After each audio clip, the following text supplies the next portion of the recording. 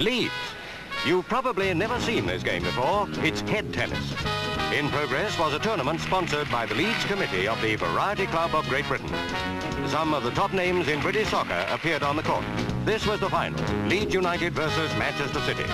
Representing the home team, John Giles and Jim Lumsden, playing Mike Doyle and Neil Young.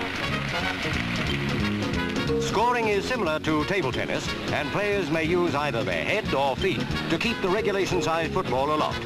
It takes considerable skill.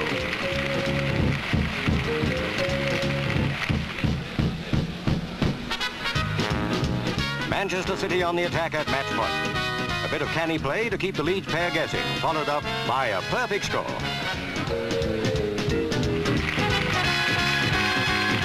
The trophy went to the lads from Manchester City for a good win, resulting from first-class ball control.